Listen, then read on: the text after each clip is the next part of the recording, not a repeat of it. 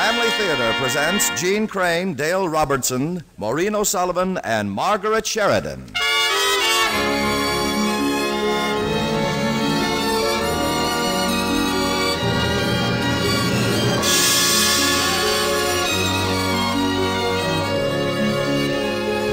The Mutual Network, in cooperation with Family Theater, presents The Heart Also Sees, starring Gene Crane, Dale Robertson, and Margaret Sheridan.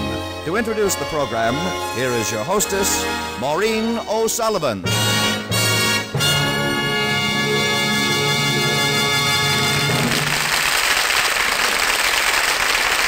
Thank you, Tony Lafrano. Family Theater's only purpose is to bring to everyone's attention a practice that must become an important part of our lives if we're to win peace for ourselves, peace for our families, and peace for the world. Family Theater urges you to pray. Pray together as a family. And now to our drama, The Heart Also Sees, starring Jeannie Crane as Jane, Dale Robertson as Paul, and Margaret Sheridan as Eve.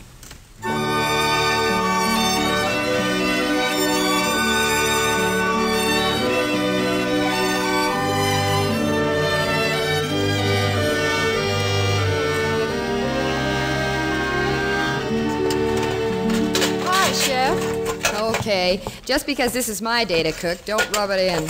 How'd the morning go? Slow. Or is it slowly? I don't know. Anyway, the only thing good about that filing department is a half day off on Saturday. What's for lunch? Well, if you really want to know, company. Company? Well, who is she? Anybody I know? She is a he. No, Eve. You said you weren't going to do that anymore when I'm here. Oh, Jane, you can't go on avoiding people forever. Eve, let's not go over all that again. If you'd only let me know, I could have eaten out somewhere. Oh, I suppose it still isn't too late. But I've told him you were going to be here, Jane. You shouldn't have. You know our agreement. But this is different. He knows you. Knows me? Well, has he been here before? No, but he... Has he seen me? No, he hasn't seen you, Jane, but he knows all about you. It's Paul Norman, the boy I grew up with in my hometown. You know, the one who types his letters. Oh, then he hasn't seen me. Well, I've told him all about you in my letters, Jane. He's coming here to take a library job. He'll be just like all the others, Eve, and I couldn't take that again. Oh, not Paul, Jane. I think you'll find him very nice. Oh, they're all polite enough, but it's in their eyes, what they think of me when they see me. It's in their voices, too. Oh, you only imagine that. I don't imagine what I've seen for myself, Eve. I'm nothing any man wants to look at, and you know it. Men want their girls to be pretty. You think this Paul Norman is an exception? Well, I don't, that's all. As far as I'm concerned, our little understanding still goes. All right, Jane. I made a mistake. But what can I do about it? Can't you go out with him somewhere? Well, I hardly think I can do that now. I've invited him for lunch, and besides, he'd like to meet you. He said so. I'm not going through that again, Eve. You two have your lunch, and then why don't you suggest going to a movie or something? I'll come back afterward. I don't think he'd want to go to a movie. You see, Jane, Paul is blind. But you said he was going to take a library job. How can he when he... He's going to work in the Braille library at the college. Oh, I see. I'm sorry I made such a fuss, Eve. I'll stay, of course.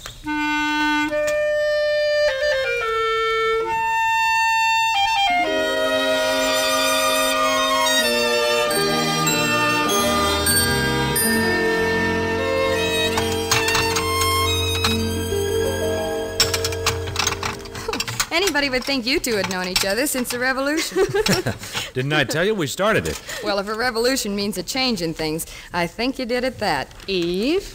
Look, you two go ahead and make with the words. I'll go into the kitchen and clean up these dishes. No, let me go, Eve, please. You cooked the lunch. Well, you ate it, and that's heroism enough for one day.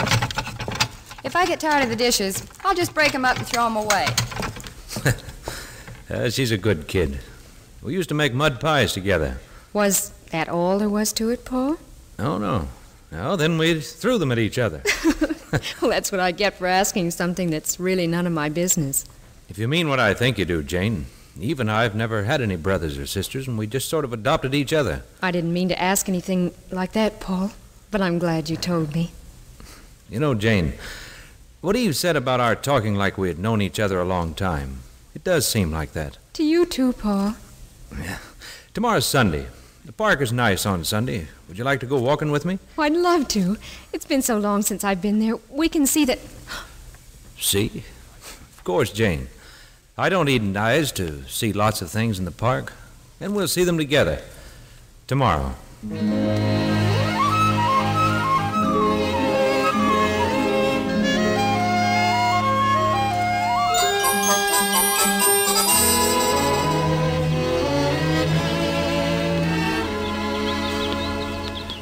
Now you look around you, Jane, and see whether I'm right.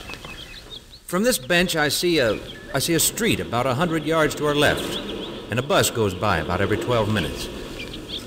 And between us and the street, there's a small dog. What color? Now you're trying to make it tough. Well, he's white with black spots. Oh, I got you that time. He's brown.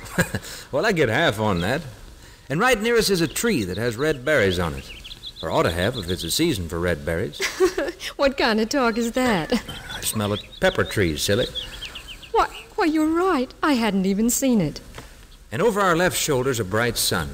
And the sky is blue. There are lazy white clouds up above us. Right again.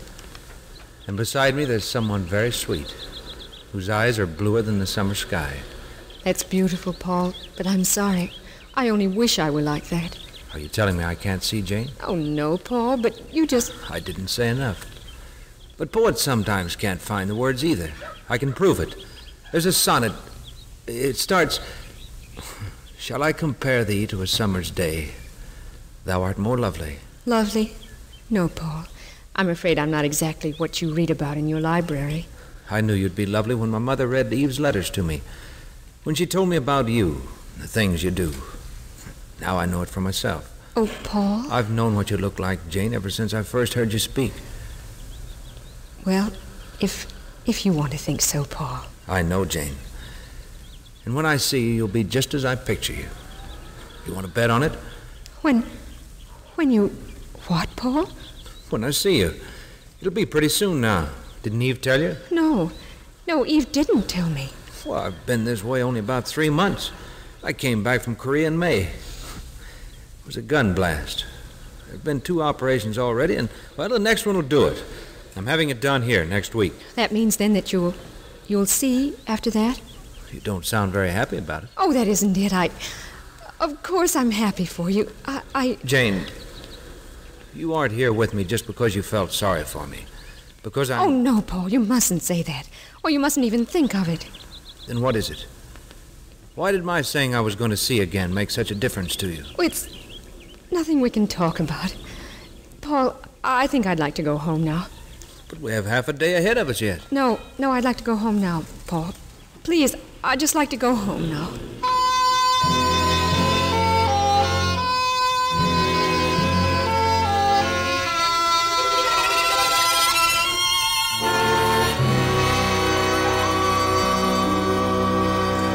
Jane, what are you trying to do to yourself and Paul?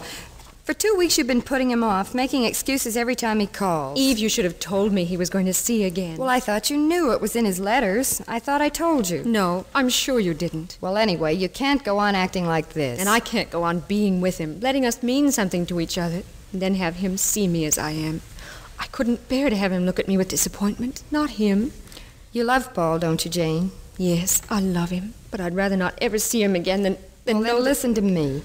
He's there at the hospital. They've already taken the bandages off, and he can have visitors. There's only one person he wants to see, and that's you.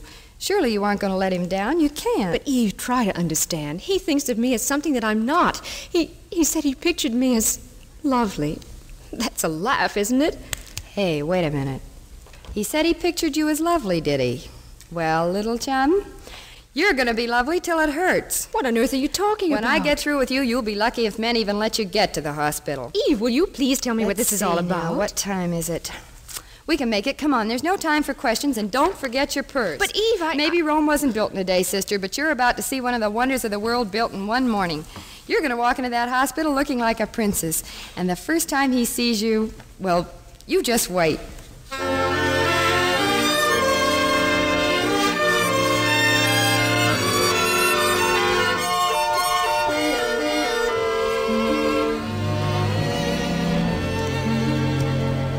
I beg your pardon, nurse. Can you tell me where Mr. Norman's room is? Certainly. It's that one right there. Thank you.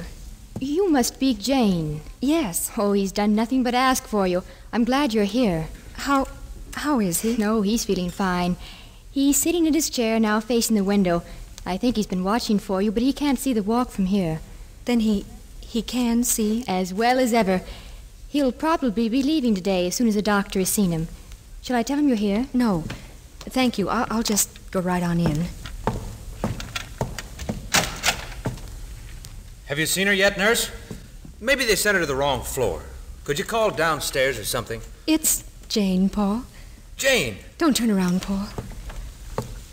Let me just stand behind your chair for a moment first, Paul. I know it's been long. It's been long for me, too. I was so foolish, Paul. I'm sorry. Well, you're here now. That's all that matters. Come around in front of me so I can see you. All right, Paul. Well, it's good to see you after all this time, Jane. Is it, Paul? That's quite a dress. How's Eve? Did she come with you? No, she wanted me to come alone, but she'll be seeing you soon, she said. Don't you want to sit down? Thank you. I guess it's good to be seeing again, isn't it, Paul? Yeah, I'd kind of forgotten what it was like. I'm glad for you, Paul. That Thanks. everything things have turned out right for you. Thanks. I don't think I ought to stay too long. You should rest, and Eve will want to know how you are. And everything. As you can tell her, I'll be leaving the hospital today. All right. I think I'd better be going now, Paul. Thanks for coming, Jane. Very thoughtful of you. I'll be dropping around soon. Oh, and Jane, do you mind snapping off the light switch there by the door? Thanks a lot. Take care of yourself, Paul. Sure. Thanks.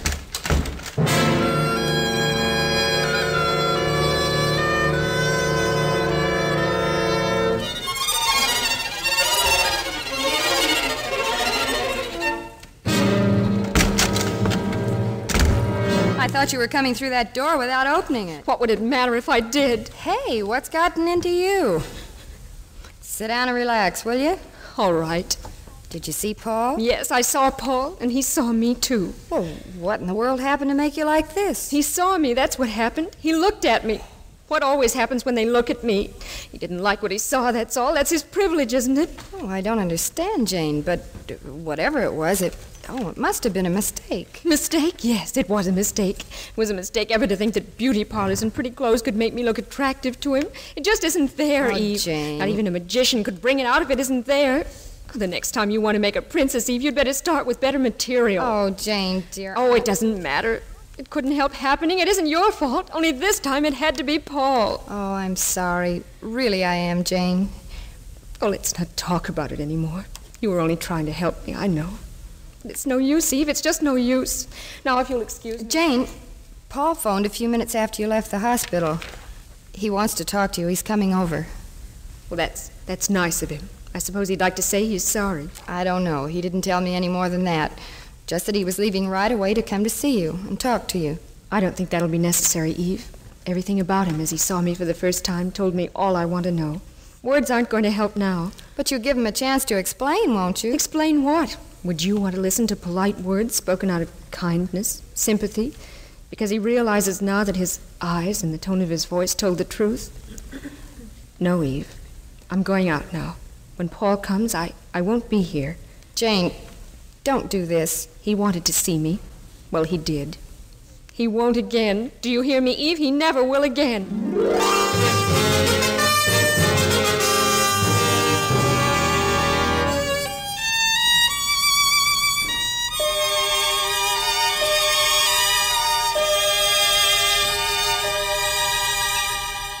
But what'd she say, Eve? Just what I told you, Paul. She simply wasn't going to be here. Do you know where she went?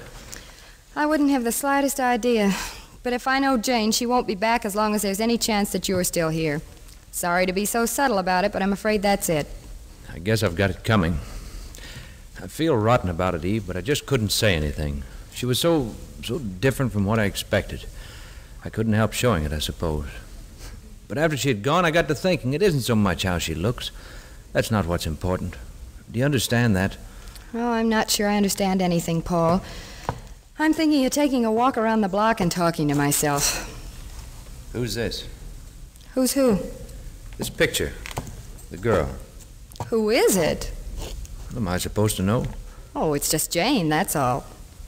This is Jane? Don't tell me you don't recognize her. But this isn't the girl I saw, Eve. How long since she's looked like this? Until this morning, Paul. Until she tried to do something about it. For you. But she wasn't a bit like this. She looked artificial and affected. Well, the paint was an inch thick, and that dress. I hadn't thought of her that way at all. She sounded so natural, so simple. Like this picture. Do you mean she did all that to try to please me? Well, it wasn't her idea, it was mine. Yours? Well, it seemed like a good idea. Now I'm beginning to understand a few things. Eve, are you sure you don't know where she went? Think. Didn't she say anything at all? Only that she wouldn't be here when you came. But where could she go? Where could I go if... Wait. I think I know where I'd go. Maybe that's where Jane's went. I'm going to go now and see. Well, go to it, mister. I'm going to look for someone, Eve, someone I've never even seen before.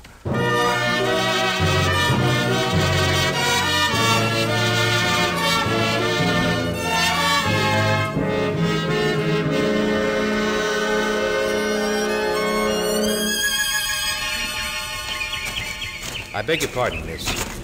Have you seen a small dog with black and white spots? No, that's right, it was brown. Paul.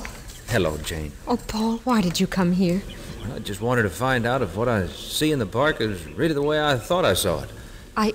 I was just leaving. If you'll excuse me, No, wait, Jane. Please, I can't talk to you. Goodbye, Paul. Jane, wait. Let me take you back to your apartment. Can't you see it's going to rain? You'll get drenched if you stay here. I can take care of myself. Thank you.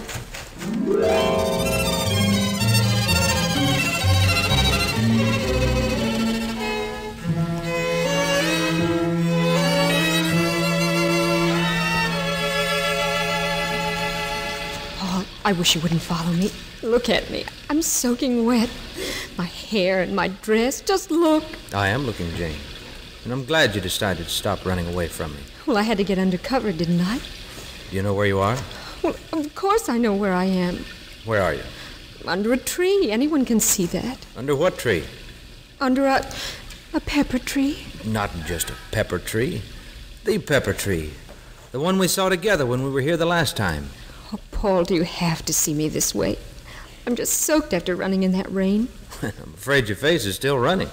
Have you got a handkerchief? Here you are. Oh, maybe you can see where to wipe it better than I can. Sure. Let me have your handkerchief. And don't try to turn away. Hold your face still. You know, I like you better this way. With my face in streaks? But it isn't now. Looks fresh and clean. Just like a little kid after she scrubbed off the dirt. Oh, but look at my hair. Your hair? It has the luster the rain put in it. Oh, Paul, you can't mean you... Well, look. The sun's coming out again. Sure enough it is. And here's our bench, Jane. Remember? Yes. This is the first time I've really seen the park with my eyes. Won't you see it with me? From our bench here? You really want me to? Wouldn't be the same without you. For a minute, then. Now, you see? It's just as I saw it, Jane. Not just a pepper tree, but... Well, there's a street the buses run on, about 100 yards to our left. And the sun. It's just as it was then, over our left shoulder. And the sky? It's blue. With those white billowy clouds I could feel were there. You're just as I saw you, Jane. Please, Paul. You don't need to feel you have to say anything to... It wasn't you at all who came to me this morning. That wasn't you. Eve told me what you did and why. Eve told you? Yes. You did that only to please me, so as not to disappoint me. And all the time I'd been picturing you as you really are, as I see you now. Oh, Paul, you can't mean that. I mean exactly that, Jane. This is the you that I saw when we sat here together that first time, as you spoke to me. And then, as I dreamed of you now. Oh, Paul. I saw you with a charm that nobody can put on, Jane. The loveliness that was you all the time. Oh, I wanted so much to please you. Look at me, Jane. Your eyes do have the blue of the sky in them. The soft, warm blue, just as I saw them. But remember what the sonnet says. Shall I compare thee to a summer's day? Oh, Paul. No, Jane, darling. You're lovelier than that to me. Oh, I've been so foolish, Paul. I thought I knew. I thought I could see what you wanted to make you happy. It's funny, isn't it? All along, I was the one who was blind, and you were the one who could see.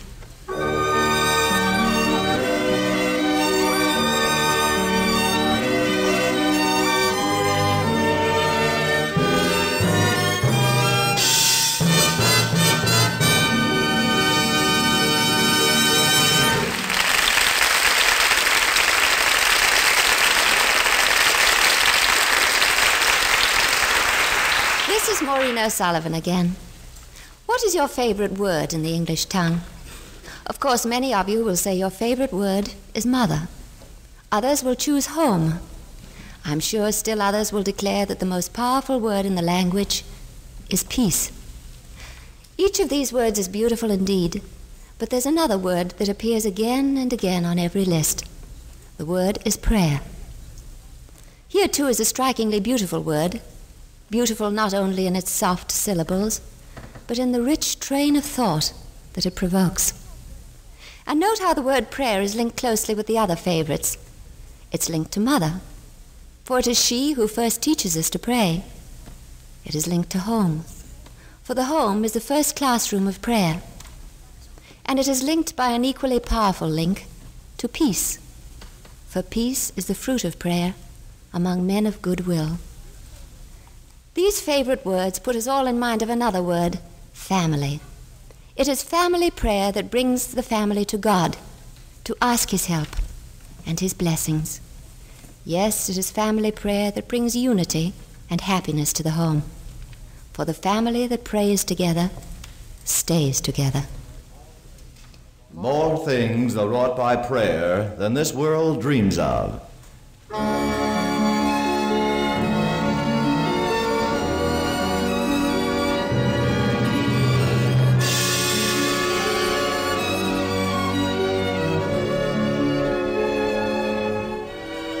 From Hollywood, Family Theater has brought you The Heart Also Sees, starring Jean Crane, Dale Robertson, and Margaret Sheridan. Maureen O'Sullivan was your hostess.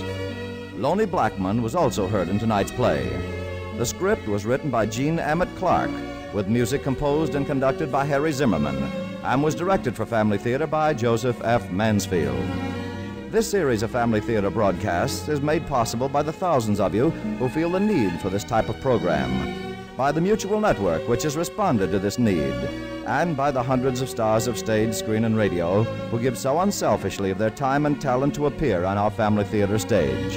To them and to you, our humble thanks. This is Tony Lofrano expressing the wish of Family Theater that the blessing of God may be upon you and your home, and inviting you to be with us next week when Family Theater will present The Cliff with Stephen McNally and Charles Ruggles. Join us, won't you?